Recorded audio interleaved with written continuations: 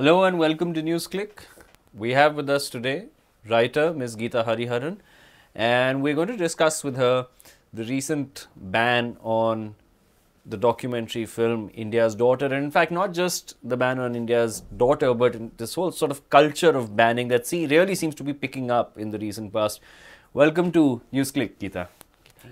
Githa, first of all, the film India's Daughter. The fact that parliamentarians across party lines have come out and spoken in favor of this ban. How do you react to something like this? And in fact, what they're saying is that it's a disturbing social harmony. I mean, these are people who make some of the most regressive anti-women statements themselves. And in fact, a lot of what the rapist is saying in the film is not very different from the statements they've made. Yes. So how do you react to something like this ban? I don't think it's just a question of parliamentarians. Across society, from the most powerful to the alleged man or woman on the street, you're going to have multiple opinions about why banning should happen. In recent times, of course, we've been hearing about hurt sentiment. So we became the Republic of Hurt, and now we've effortlessly become the Republic of Banning. Now, one of the oldest reasons for banning has been that it shows India in a bad light. So clearly it's more important to do PR in the world at large than to keep your citizens safe. So the well-being of your citizens comes second. And if you remember years back, Satyajit Ray's films were criticized for showing a rather unattractive India. So we citizens are not in the business of doing PR for incredible India. We want our real lives to have choices, to have well-being, to have our rights as citizens, not protection as the patronizing patriarchal leaders tell us that women should be protected. No, we just need our rights. So I would say that whatever your reason, that a society which bans films, books, music, food, violates our rights, because it's the two sets of rights we're talking about here. One is that of the cultural practitioner. Absolutely. To write, to make films, and it's impossible, you know as a filmmaker, I know as a writer, that if we are not allowed to write or paint or talk about all kinds of subjects in films, judge the work of art as that. Judge the film, disagree with it, critique it, make your own film. Or if it offends you so deeply, don't see it. See the kind of film you want to. So that is not a valid response, to ban something because you disagree with it, because it's not what you would like to see, and so on. So what happens then? You not only destroy the filmmaker's right or the writer's right to ask questions, to critique, to offend, because that's what you have to do as a cultural practitioner, but also the right of those you are making the film for. Absolutely. So we will never, never, never have a society where we can debate unless people are allowed to see films, are allowed to read books, and judge for themselves and debate. And in fact, I must point out that this particular film has created a certain sort of debate which I think is important. Absolutely. So certain sort of issues have come out. You know, should we listen to the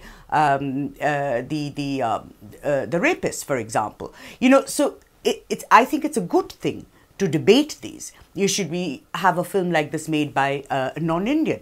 But these are issues that we have to constantly discuss. Absolutely. But what really worries me, Nakul, is that this is not just about a film or about just what is directly seen as cultural practice.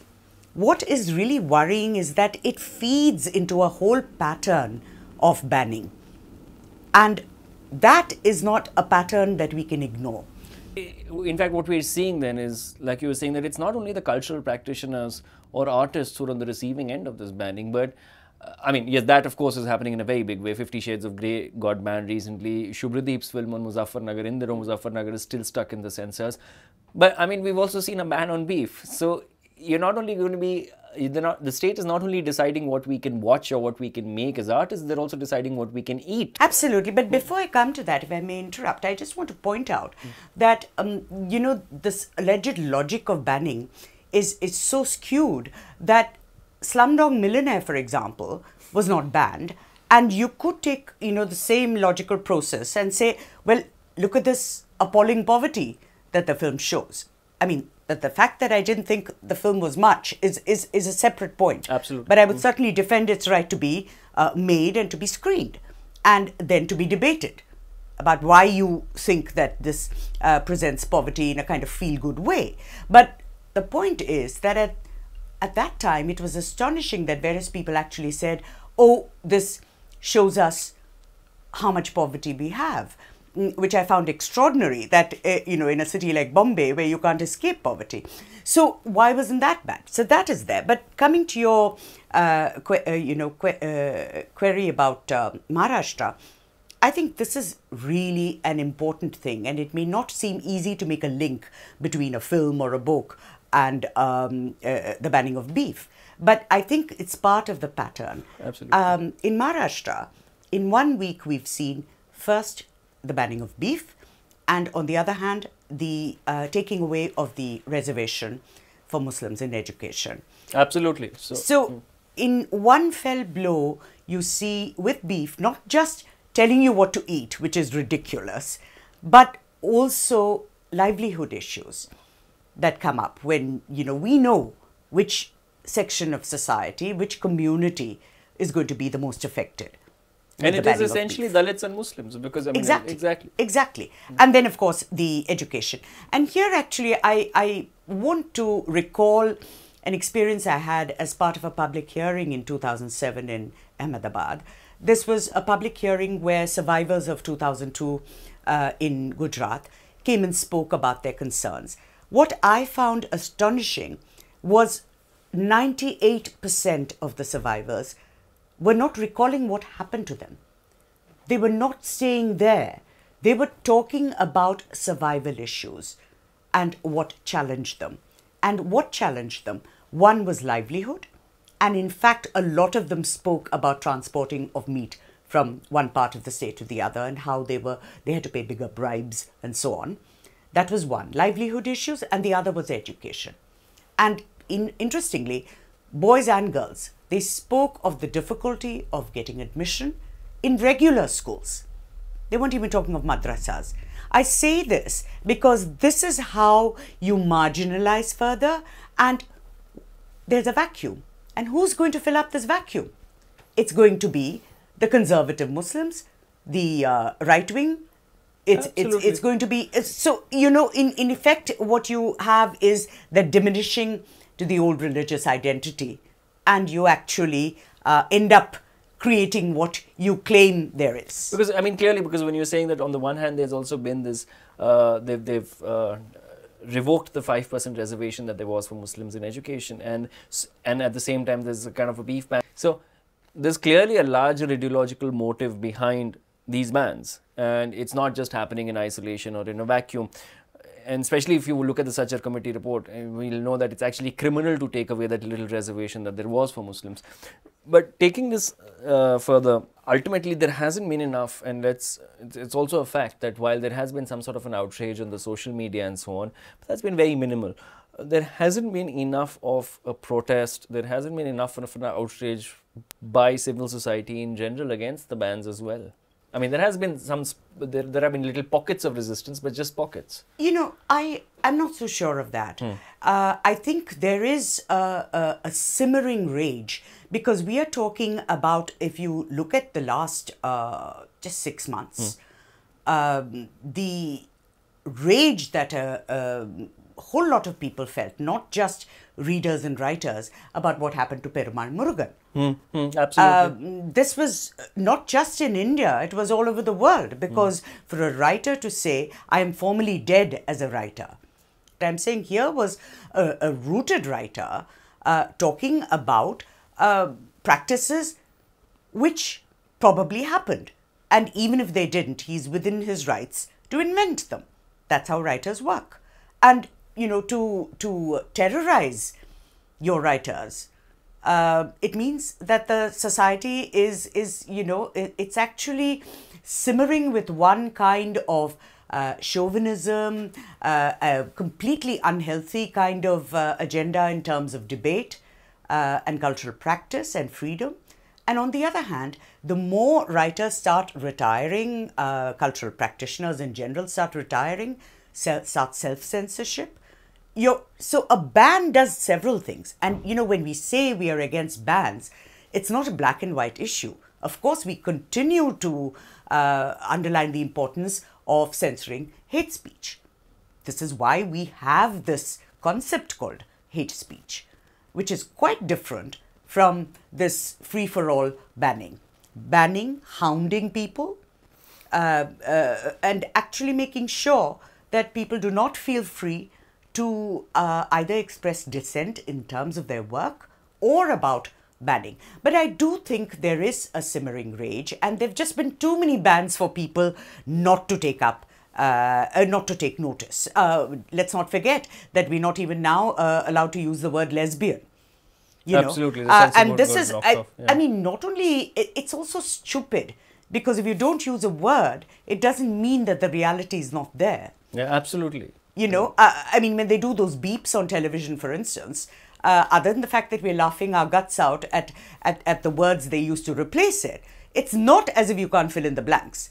So there seems to be, actually it's insulting finally, because it's as if you are treating all Indian citizens as children. Yeah, we're all kindergarten. Who cannot see all kinds of villainy which exist, which we see all the time, which even our school children see all the time. And you say, we can't see it on the screen. We can't see it in books, because then we might get corrupted. But thank you very much. We don't need your protection. We don't need you to ban for us. Just make sure that you restrain those who give vent to hate speech. But Githa, in fact, that was going to be my last question, and which is that somewhere when you're saying that there needs to be some amount of restraint or some degree of censorship when it comes to, say, hate speech. And we've seen some very vitriolic hate speech over the last few decades, actually, in India, be it by Hindutva right-wing fundamentalists or even someone like an Owaisi. But then do we sort of start treading slightly dangerous ground? I'm just trying to understand this, because finally one of the arguments being used against this film as well is that with the kind of space this film is giving the rapist, is that, you know, you are allowing for some kind of hate speech against women. And it actually, then it sort of brings me back to my previous film, which was about the Khap Panchayats and a resistance against the Khaps and against this kind of feudal patriarchy by young women. But there was a lot of space we gave to the Khap Panchayats. Now, does that mean that the film is actually, you know, but then that is actually a strong argument being used against this film? No, wait a minute. We mustn't confuse different worlds. You know, in the world of a film or in the world of a book, now I can't avoid, if I'm writing about Hitler, I mean, he did a lot of hateful things. Right. It would be idiotic not to, but there is an entire world you've created. There's a worldview there. There's a context in which you are showing, look, this in India's Daughter, for example, you're saying, look, this monstrous creature is not saying something completely different from his lawyer or from various other people. But let me use just one instance of recent hate speech. Aditya Nath was there when, you know, this other fellow gets up on stage and says that Muslim women, Muslim women who are dead should be, their bodies should be exhumed and they should be raped. Now, okay, it's both on women. Now, there it's very clear. And they're it's not countering just it in the because film, they're women, but they're Muslim women. So the hate speech there is very clear because it's an incitement to violence, to hatred and therefore violence against Muslim women in particular. So I think it's... Whereas in the film, they're actually countering what he's saying also by showing, or at least it's creating a... It's a whole context. So it's a whole debate. Because, you know, we've been talking about, all kinds of people have been using the word patriarchy so easily. But, you know, patriarchy, to look at how embedded it is in our society and how easily it comes out in so many different forms, not just in this kind of black and monstrous form, but in all kinds of subtle forms, and both from men and women. Absolutely. Because we're all part of the same system. So I think that, of course, these things are difficult, which is exactly why we need to debate. But I suspect that most of us can recognize hate speech when we hear it. It's got to be seen in a context, because sometimes documentary films against religious fundamentalism will also have that same hate speech, but then it's being used in a context. Exactly. Of course. You're saying this is what hate speech sounds like. You know, so I mean, these are issues that we've all dealt with. Absolutely. As I wouldn't be able to write a novel and you wouldn't be able to make a film if we didn't show a range of, and sometimes it's not so black and white. Absolutely. You know, there's a lot of grey in between.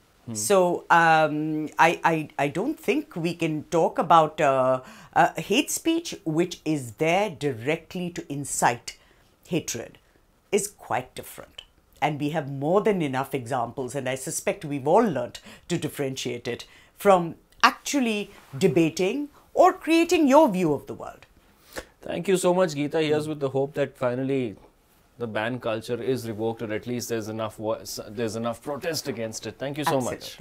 Absolutely.